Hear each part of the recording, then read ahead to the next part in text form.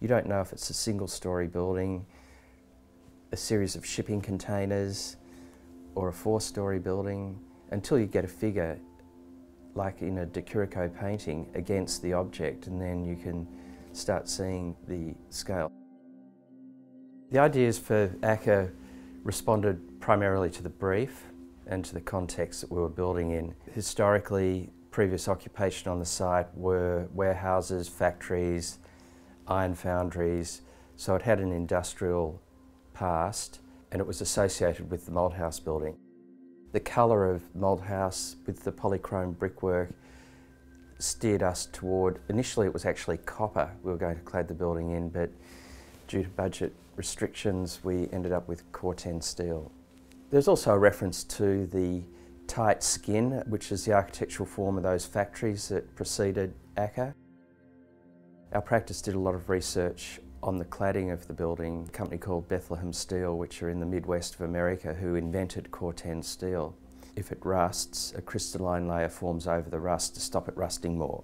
Of course, it was an ideal material for American artists in the 60s to use for sculpture because effectively it'll last forever. Randall and I are both interested in some of those artists like Richard Serra and Robert Smithson, and the indelible quality of making an object that is undecorated. And I think ACCA, sitting on the flat ground plane, does look like a rock, and we would like to think that the building was made 5 million years ago and through erosion exposed. Architecturally, this is true to the original idea, which were those faceted collapsing planes and sort of De Chirico-esque scalelessness.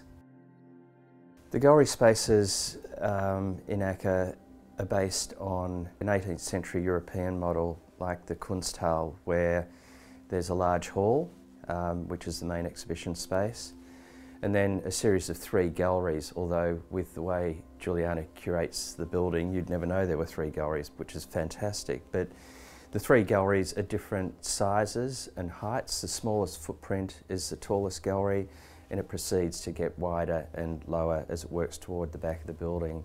There's very few right angles in the building, and that's to do with perspective and allowing artists to manipulate the space freely rather than having the white cube, basically.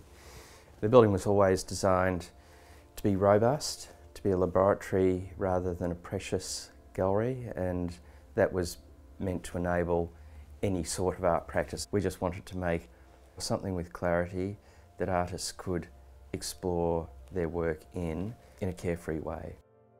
I think one of the successes of ACCA is its identity and its clarity, and part of that's architectural because that preceded what was exhibited in it, but the vigour that Juliana and Kay puts into ACCA and the clarity of the house that it's in together make it quite internationally recognisable.